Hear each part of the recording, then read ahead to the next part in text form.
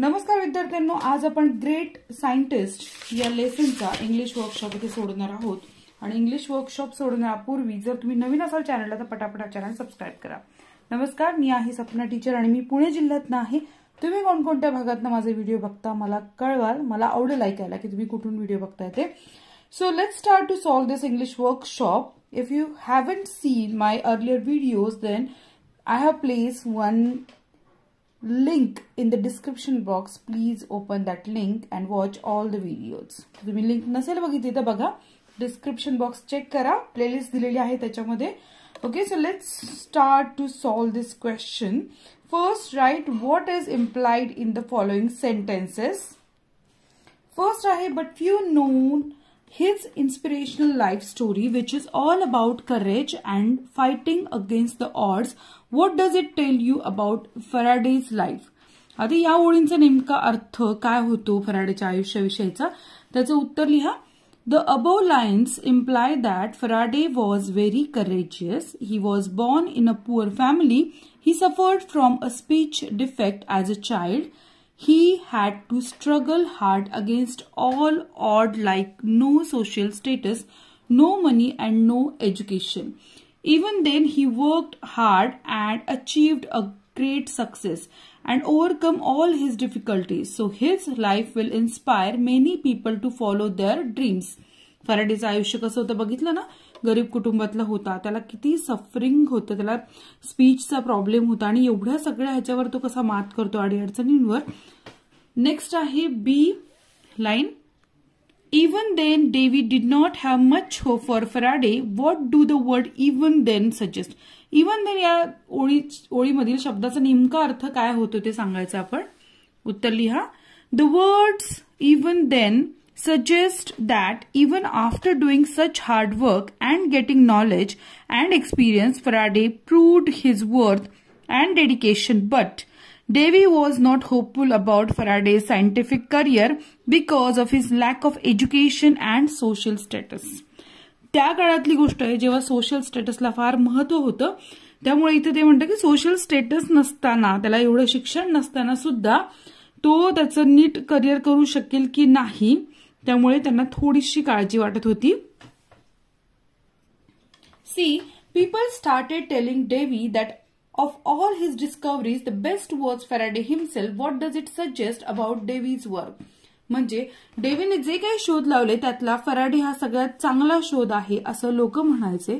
त्याबद्दल इथे आपण लिहायचंय. उत्तर लिहा.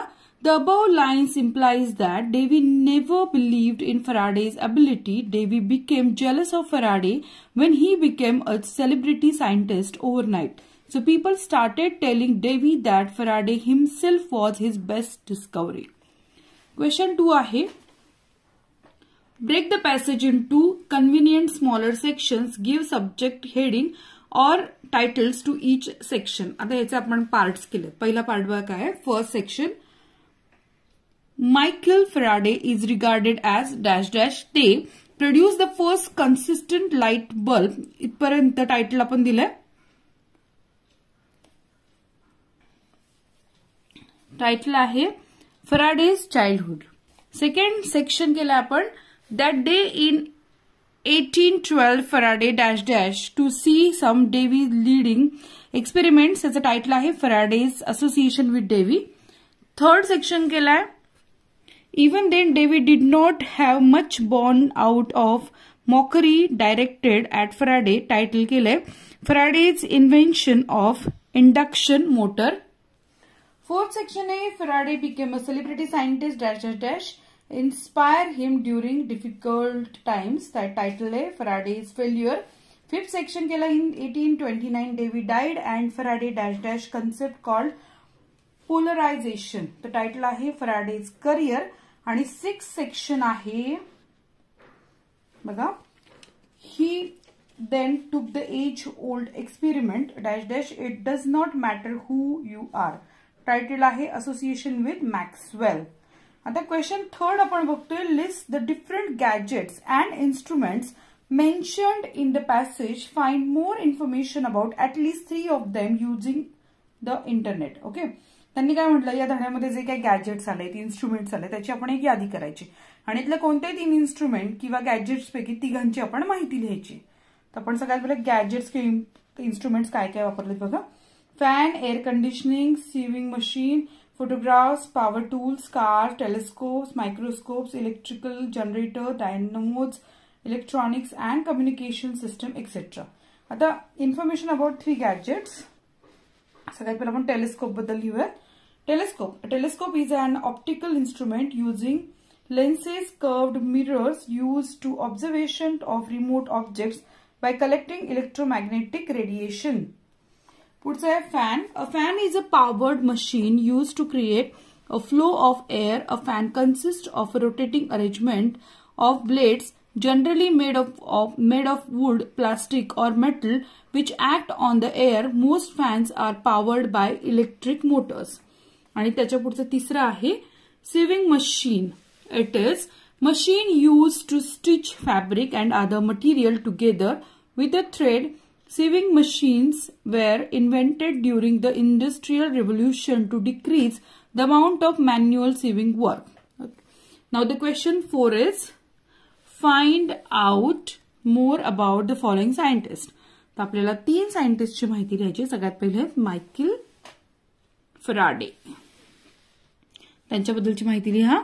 Faraday born on 22nd September 1791. In 1892, he started attending lectures given by Humphrey Davy. He worked as Davy's secretary.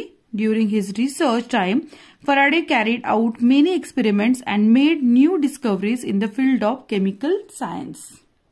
Next day, Humphrey Davy. Humphrey Davy was born in 1778. He was an English chemist, best known for his contributions to the discoveries of chlorine and iodine.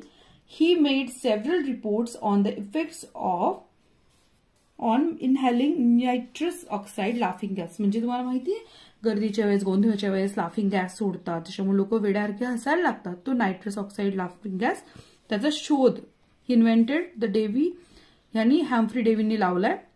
Dewey lamp which allows miners to work safety to close contact with flammable gases.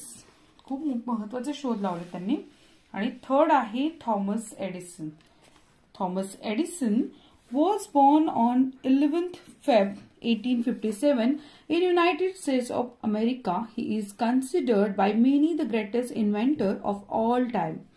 Edison was able to patent more than 1100 inventions. म्हणजे Thomas Edison यांच्या नावावरती 1100 patent आहेत. Among his incredible achievements, he is credited with changing the world forever by giving the electric light. He also invented one of the first successful motion picture devices. बघा त्यांचं किती मोठं योगदान आहे. So students, in this way we have solved our English workshop. In next workshop we will solve language study question and answers. विद्यार्थ्यांना आपण पुढच्या व्हिडिओमध्ये लँग्वेज स्टडीचे प्रश्न उत्तर सोडूया. आणि याच्या डिस्क्रिप्शन बॉक्समध्ये प्लेलिस्ट चेक करा. तुम्हाला हवा तो व्हिडिओ तुम्हाला भेटेल किंवा कमेंट करून मला सांगा. मी तुम्हाला पर्सनली लिंक पाठवेल त्या व्हिडिओची. ठीक आहे. भेटूयात नेक्स्ट व्हिडिओमध्ये. आणि काही हवं असेल अडत असेल तर सांगा. लाईक करा व्हिडिओला आणि शेअर सुद्धा करा. धन्यवाद.